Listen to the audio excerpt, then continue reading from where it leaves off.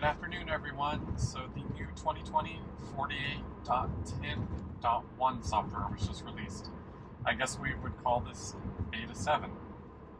So that was just released, I don't know, maybe within an hour ago. I've been having this USB malfunction issue show up on the car. I actually unplugged everything that I have plugged in. So I have a Jetta USB hub, and then I also have my Samsung T5 SSD plugged in, and then my wireless charging pad. That error message has been showing up ever since the software installed. I've never had that error before. I'm not having any problems with any of my components, so you can see it's still recording correctly, it's still charging, but that message keeps popping up. So that's, I guess we call that a new feature. I mean, it's really a bug because I've never had that issue before. So that's one thing I've noticed. I looked through the entire UI. The only changes I noticed was this error message, and the new autopilot button for the reporting is significantly smaller. That's literally the only UI changes that I've noticed. My little phone call button says ahoy, ahoy, ahoy, hoy.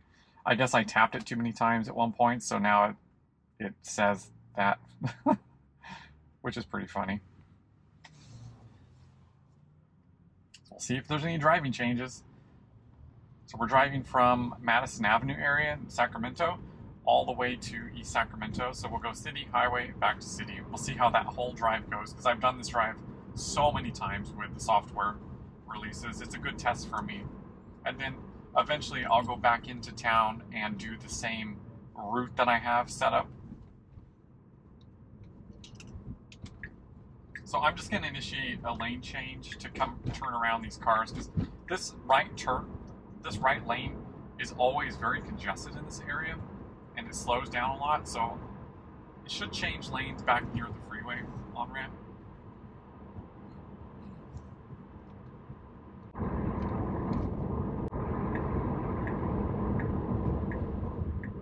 I wonder where it's going to kick. Oh, good. Okay, so something that my first little change I noticed, it wanted to change into the right-hand lane, so you saw the signal turn on, because we have a dual lane to the right up here, so we're going to have to move over at least one lane. And it canceled the turn signal, which I'm so happy about, because you've seen my other videos where my turn signal just pretty much stays running, sometimes up to a mile. The steering wheel is staying a lot more straight, so let's see what happens here. It should be wanting to switch over now. Yeah, that's great. So either lane here, left or... Okay. Oh, the pathing, that was not right. I'm just going to snapshot that because it started to path. I could feel the car wanted to swerve a little bit. You saw the path actually show up to the left there. It didn't go, but it's something that needs to be noted as a issue. Look at where it's pathing. It's driving over the white line here.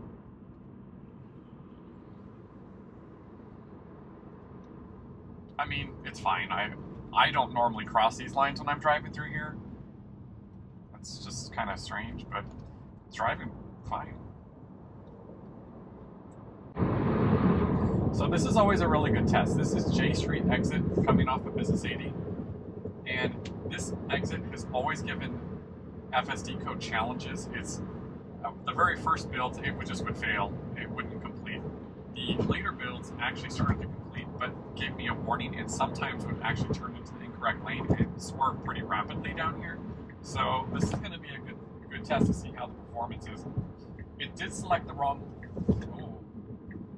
wrong lane there, but at least it signaled to tell the driver behind me, because there was a car behind me. Ideally, I would have liked... Oh my gosh. Oh, jeez. What? It just like slammed on the brake there. Whoa. That was new. Anyway, like I was saying, I would hope that it should have just veered left to keep left instead of veering to the right and then swerving left. I mean, at least it signaled the lane change, but there was a car pretty close behind us. and then it braked. I don't know what it was reacting to. Maybe it was reacting to the light that was on the carpool ramp that was kind of in view. But the car started to stop right in the center of the middle of the on-ramp, off-ramp. Yeah, it's really not liking this still. Now, it did work. I mean, this time it didn't give me an error message, and it didn't fail, but it wasn't the best. You know, it's still pretty rough, but it was a lot better. There was no cars around us. I did report that because it still wasn't very natural. I don't know what those phantom objects were. It was like detecting people. There was no people on the road. So this is where I had a lot of issues right down J Street, either turning on the turn signal, kind of like bouncing off of all the parked cars. So we're going to test the lane centering logic here. Interesting. It's flashing purple here. Those are actually leaves in the middle of the road.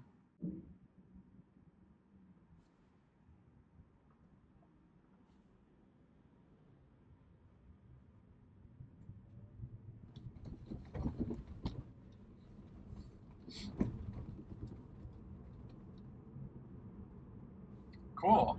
So now it turned red. Move over, move over. It moved. So it turned red for that car that was actually in the merging lane, and it let the car in, which is great. It was actually kind of being not very kind about merging cars in the last couple of builds. It would accelerate up and fill in the gap without kind of recognizing that the car needed to merge. And it actually recognized that merging car there, which was good. It's different than the last builds. So far, it's not bouncing around. Notice my steering wheel's not bouncing. Let's see if it does it up here. Still kind of doing it. So this kind of reminds me of the autopilot on the highway. It still does lane centering now with the autopilot, but it's gradual. And you notice it's not going boom, boom, boom, boom, like swerving the wheel. It's gradual now. I can tolerate this. I still don't think it should be centering, but at least they like smoothed out that centering logic. Because notice my steering wheel is not like aggressively swerving. It's just like gradually kind of centering. And I'm totally okay with that, because before it was just like really aggressively. It was in my opinion swerving, that you know, because it was very aggressive. This is gradual, and I can tolerate this. I mean, I still don't like that it's centering, but this is a lot more manageable to me as a driver and someone in my car, because it's a really unnerving feeling the car just going like back and forth. So this is actually, I can tolerate this. As you notice, I haven't even pushed the report button. Let's see if it turns on the turn signal up here. It's always struggled. I've had to disengage. Here we go again. Now, it did cancel the signal, which is good, but it shouldn't be throwing it on here. So I am going to keep reporting this until they fix this fully. And it's going to do it again. Let's see if it cancels.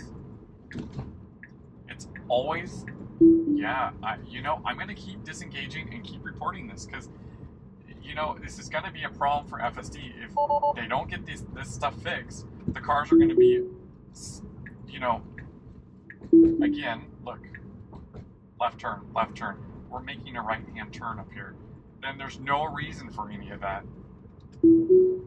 So, you know, I have to actually disengage FSD a lot in my neighborhood. I mean, I'm talking 100% of the time, because it always turns on the turn signals every direction I come into my neighborhood, every time. No matter Folsom Boulevard, M Street, J Street, any of the main streets over here, it always flips on the turn signal and literally wants to turn onto one of these side streets for, I don't even know why. So I have to disengage every time, and that's really bothering me. But it's not bouncing. Look at, see the steering wheel? It's not like swerving me around the road. Like, this is a lot better for me so far. Let's see how it handles this. Parked cars, dog, pedestrian. It reacted to the dog. Interesting. The dog kind of like turned to the left, and I saw the wheel kind of move over. But it's not like making me feel uncomfortable like it was in the last few builds. Like the steering maneuvers were very dramatic. Okay, that was pretty good.